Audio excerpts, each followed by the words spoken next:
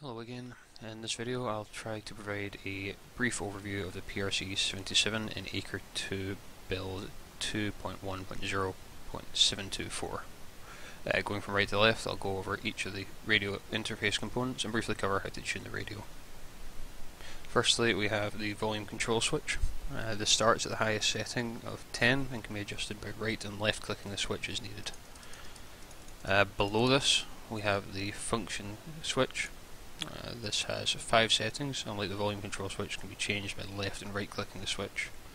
The first two positions are the on and off power settings. However, by default the switch will start at the squelch position. With the function switch in this position, the squelch on the radio is enabled. This uses a fixed 150 Hz CT CSS subtone. What this means is that while the PRC-77 has squelch disabled, it can listen to another PRC-77 that has squelch enabled. However, it can't talk to the squelch enabled PRC-77 as it's not transmitting the 150 Hz subtone.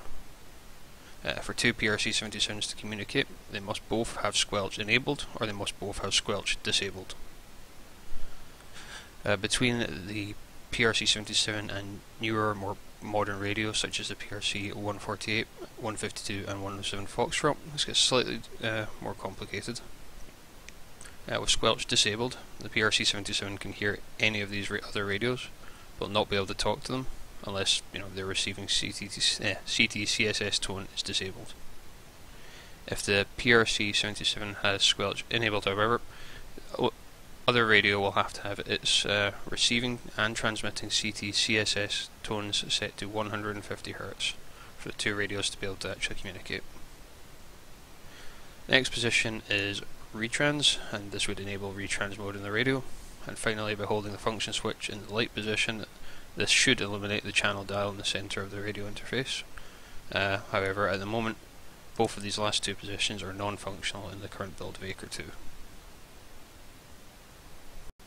In the center of the radio we have the channel dial, and this is where the frequency currently used by the radio is displayed. On either side of this are the megahertz and kilohertz tuning knobs. Again, by left and right clicking these, we can adjust the frequency. However, additionally, holding the shift key while doing this will turn the knob 5 steps rather than just the one.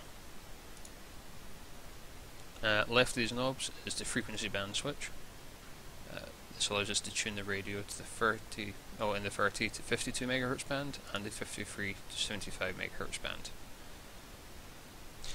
The final two switches on the radio are the preset switches. The PRC-77 can store 2 presets. To set these, we first have to tune the radio to the required frequency using the tuning knobs. And once that's done, we simply right click on one of the 2 preset switches, and this will store the knob positions for the desired frequency to that preset switch. To later recall this preset, simply left click on the preset we tuned it to.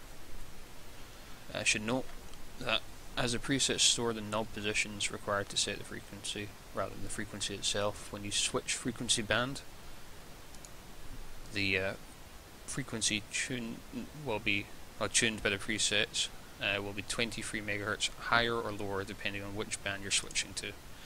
So make sure when you're using the right frequency band when selecting a preset. Compared to the PRC-148 and the other modern radios in ACRE2, the PRC-77 is incredibly simple.